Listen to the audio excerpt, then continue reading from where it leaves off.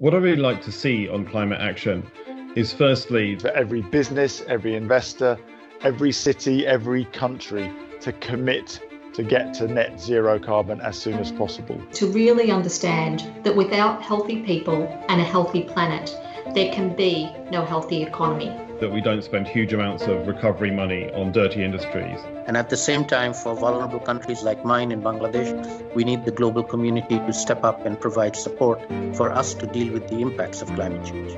London Climate Action Week this year is a fantastic opportunity to start us thinking again about our biggest challenge. Delivering a green economic recovery that benefits society and the planet.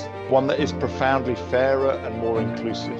The COVID crisis has upended the climate diplomacy calendar and threatens to take momentum out of global climate action. We need to keep up the energy, keep up the momentum, and from the UK, keep up our global engagement. If it matters enough and we trust the science, we can do things we never thought were possible, and people are remarkably willing to change.